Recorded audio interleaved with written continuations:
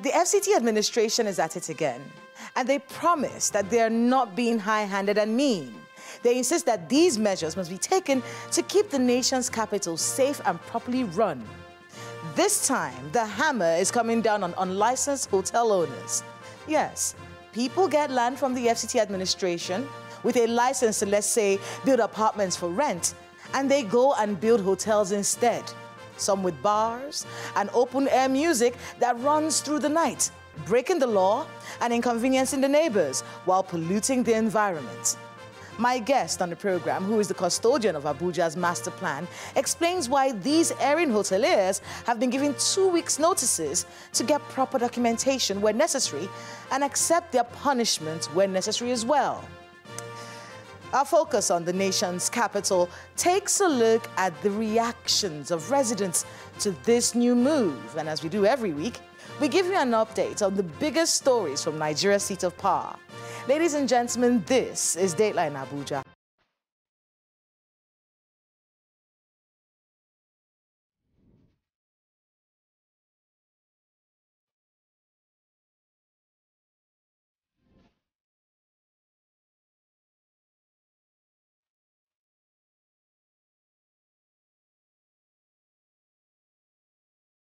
Hello and welcome to Dateline Abuja. I am Kayla Megwa.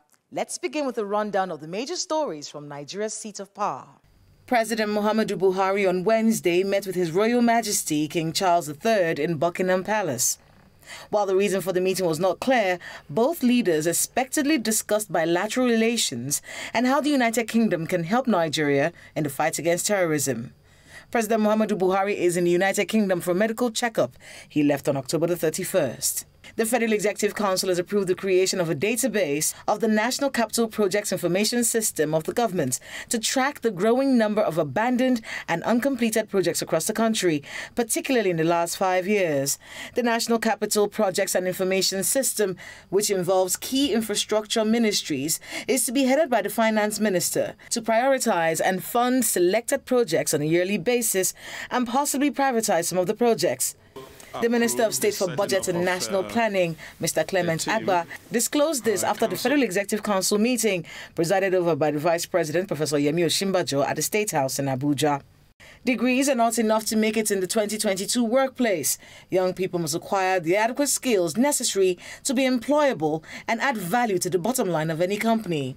This was a charge given by the Vice President, Professor Yemi Osinbajo, to the 20,000 graduates of Nigeria's first set of Jubilee Fellows in Abuja.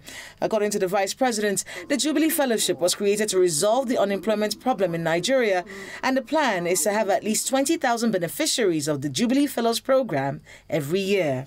Train services on the Abuja-Kaduna rail line will resume later this month. This is according to the Minister of Transportation, Mr. Muazu Sambo, who disclosed this while presenting the scorecard of President Muhammadu Buhari's administration in the transport sector since 2015.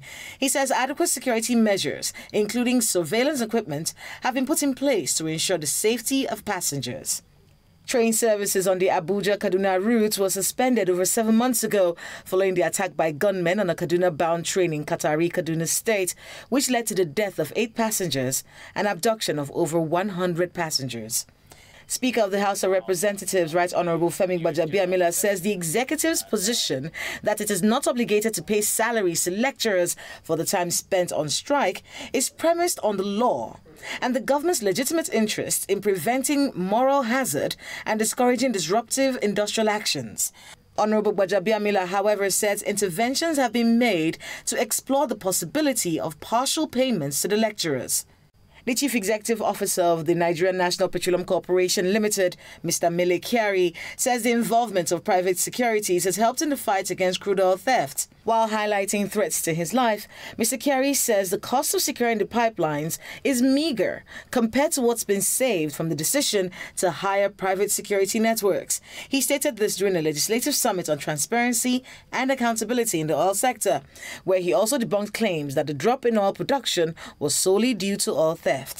Speaking in Abuja while presenting the scorecard of the Ministry of Aviation under President Muhammadu Buhari, the Minister of Aviation, Mr. Hadi Sirika, explains that the stand of the federal government to own only 5% of Nigeria Air is in order to give room for efficiency and proper management. He adds that Nigeria Air will be starting off on a sound footing with a $350 million funding by Ethiopia Air, Nigerian institutions, and the federal government as key investors. For the commencement of operations by Nigeria Air, the nation's new national carrier, remains sacrosanct.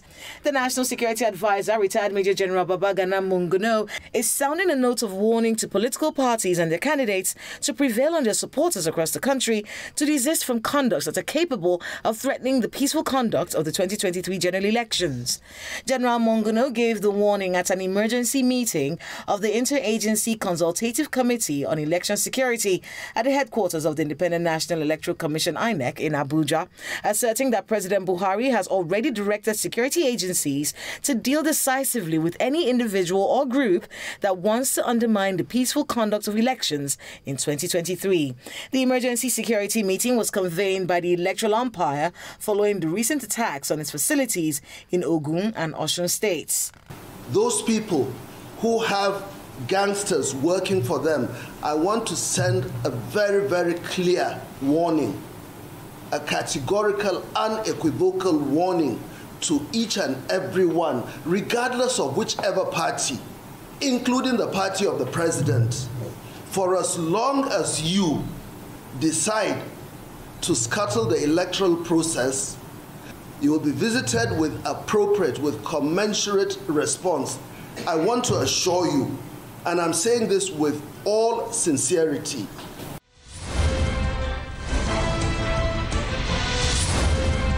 Let's talk business, hotel businesses to be precise. These establishments are part of a value chain that feeds millions of people.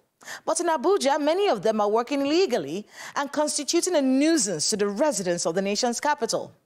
So what is to be done? In our focus on the FCT, we look at past attempts to stop this trend, this present move, and the residents speak to us on how this trend has affected their lives.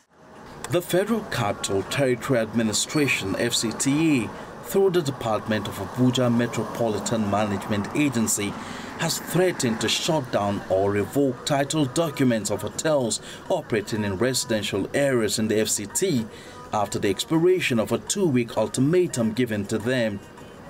The threat was issued by the AMMC coordinator, Mr. Umar Shuaibu, during a press conference on November the 3rd.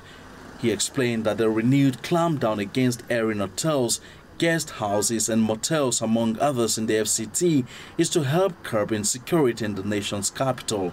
The hotels have been given 2 weeks to get the proper documentation, stick to the use for which their license was given, and in addition profile their guests before they are allowed to lodge in these hotels. He said, quote, "The FCT has observed with great concern that some random persons alter their land use from the initial approved purpose to hospitality purposes.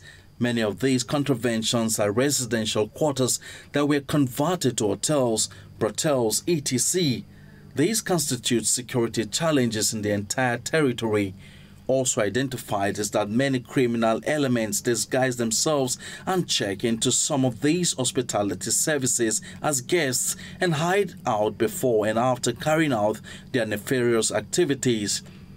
These property owners are operating hotels without following the appropriate procedure of acquiring all necessary approvals from the relevant agencies of the FCT administration. End of quote. This is not the first time the FCT administration has tried to sanitize the nation's capital by revoking and sometimes demolishing hotels they say disobeyed the use for which their licenses were given.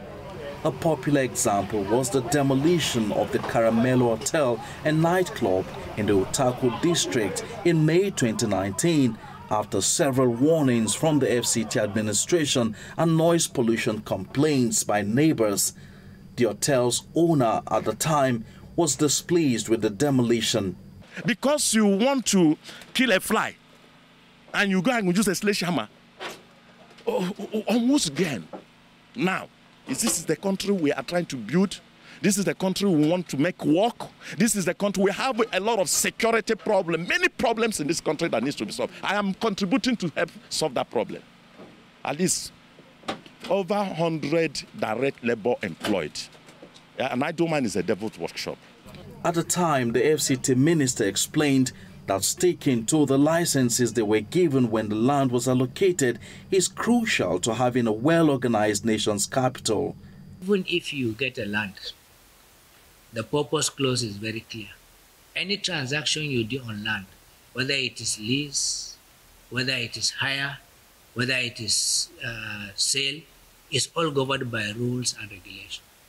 If the situation is as you just described now, even as you described it, it was wrong because you do not sublease or even lease out a property meant for a clinic to be converted into a nightclub without getting the right approval. So it's all a matter of process. And it's not as if bulldozers will just go and start demolition. It's not done anywhere, even in the FCT. The rubble that used to be Caramello nightclub is still here in 2022, raising the question of what happens to hotels that provide jobs to hundreds of staff after they are closed or demolished. Gwarinpa district is home to many hotels. The problem is Gwarinpa is mostly residential, and a lot of the residents have made covert complaints to the FCT administration on the sound pollution and environmental nuisance they pose to the neighborhood, as many of these places have open-air music in their bars that sometimes run all through the night. The bars close to neighborhoods is going to affect children because they're closer to their homes, and which might cause underage drinking, which is not good for kids.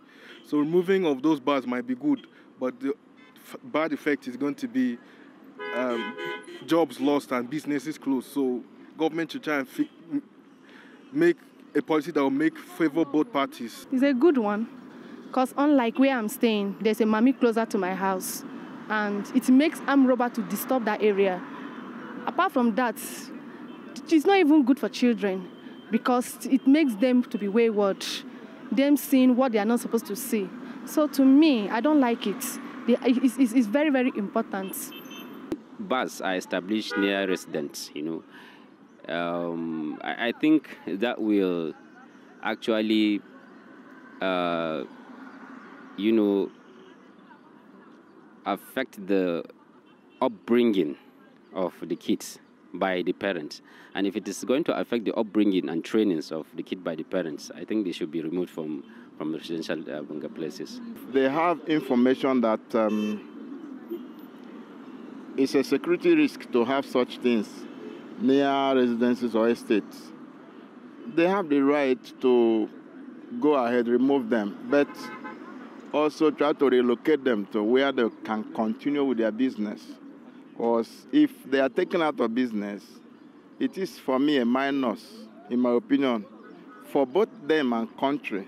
And also the after effect also is insecurity. When you are fighting insecurity and you are making people redundant and unemployed, you are in a way creating insecurity also. So do you live close to any bar or hotel? No, I don't. But I don't intend to because to be sincere with you, usually noisy to be in that kind of environment. I think from inception, there are places that were designated for commercial purposes as land being marked for residential and commercial.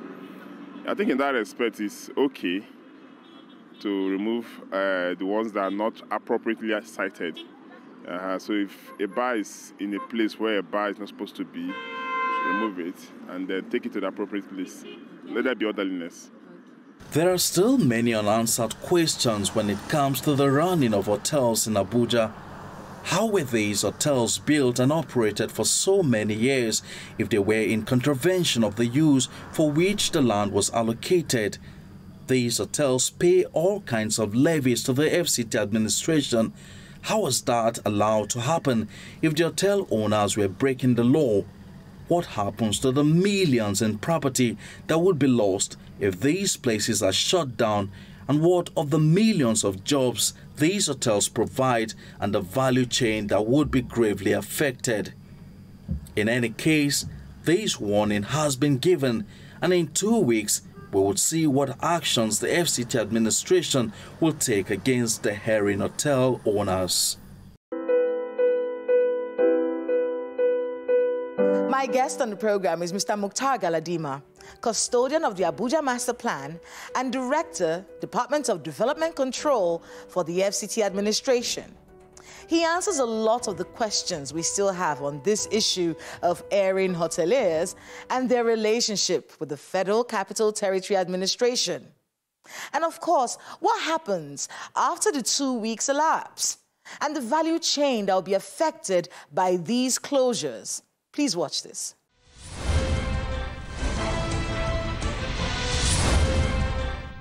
Mr. Mukhtar, welcome to Dateline Abuja. It's my pleasure. Why are we doing this right now? This whole idea of shutting down hotels in residential areas, what's the thinking process that led to this decision being made right now? Thank you so very much. There are a lot of perspectives and parameters where we are taking this action now. You know, it's say that it is better late than never. One, in every organized society, things are done properly. Abuja cannot be an exception. You see, these hotels either are operating without valid registration with constituted authority, or their operations are in violation of environmental setting. So that's why the FCTA administration thought it fit, in collaboration with some security agencies, that we need to organize this industry. We shouldn't just allow it to just grow without coordination and proper management. Hence, the need for us to come in now to see how we can get this tourism industry well organized. You know, one of the hotels that comes to mind when this happens is a hotel many years ago that was demolished in the Utako area. Most people know where I'm talking about right now. It was a very popular hotel. Yes. And because and they had this live band that used to run all through the night. And none of us really knew the kind of impact they were having on their environment until the day that the FCTA administration decided to demolish this particular hotel. And that was when we realized that this was a residential area. There were primary schools around. The place was opposite a very important office, you know. And then we stayed, because we hadn't seen it during the daytime. We had only seen it at night. Well, at the time, one of the questions that the owner of the hotel had was the fact that, look, over the years, I have been paying all kinds of levies. He had been billed for all kinds of things for running that hotel in that particular area. And that the FCT authorities had collected these levies from him. Why would you come and start demolishing now, many years after? Do you foresee this kinds of situation coming up right now? Because a lot of the hotel owners that we've seen in the FCT, they say, look, we pay levies to the FCT administration. If you knew that this place was in violation of the use for which it was granted, why were you collecting levies from them? What really happened with that hotel in question was, yes, the operators were served relevant notices. And then somehow along the line, they went in and paid some charges that were not even required, so as they can use that as an excuse against the administration. But that, as it was, they were right and communicated properly that whatever your operation is in violation, considering the nuisance being generated around the environment. So you do admit that they did pay these levies to the FCTA administration? Yes, they did. And the FCTA administration did collect these levies? Yes. Yes, but then... Why didn't the FCTA administration reject them? You see, sometimes maybe the operator or the man in charge may not have adequate knowledge of these levies are being stopped. Because I recall very, very well that at a point in time, there was a policy that nobody should collect any fees by way of land use contravention, because that is the yardstick they used against the administration. But somehow along the line, maybe someone in the system ignorantly went and collected this. Or corruptly. You can put it anyway, went and collected this fee. So right now you've given these businesses 2 weeks. To do what? They need to go and register their operation with Social Development Secretariat of the FCTA administration. Then they can operate validly as a business premises. What about the hotels that are an environmental nuisance? You see, that's why I say you need to go and register, because in the process of registration, some of these parameters will be assessed, whether they can even register you or not. If I was a hotel owner, what could I be doing that would make my license be revoked? Good. If it is fundamentally proven that it's serving as a kind of a criminal's den.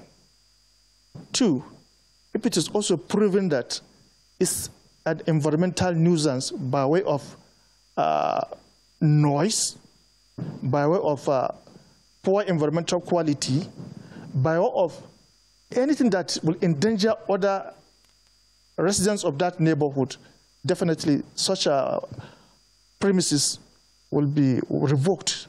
Let's talk a bit about criminal dens.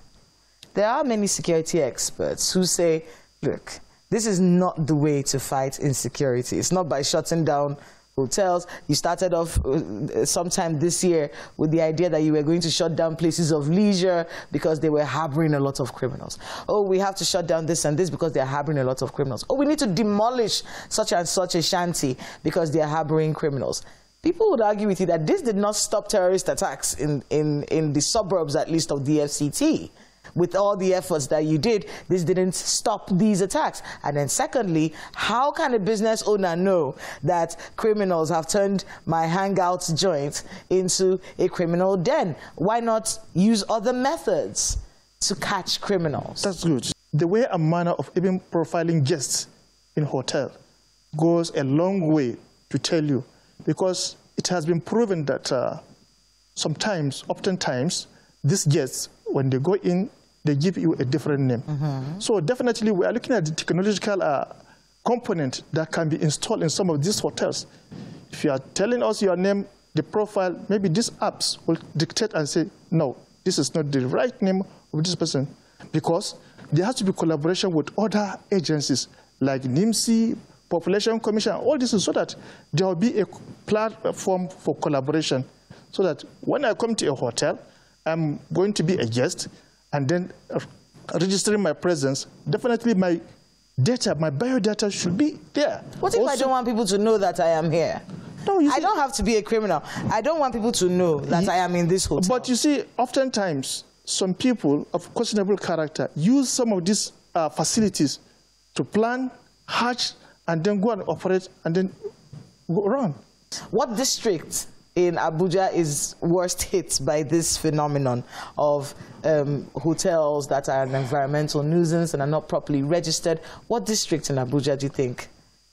No, for now, I cannot say there is this particular district, but we've just started. But also from the feelers one is getting, people are complaining so much about Gwarimpa. There is no peace in Gwarimpa. People don't rest in Gwarimpa. So why should it be like that? Gwarimpa was built as a residential estate, purely residential estate, by Federal Housing Authority.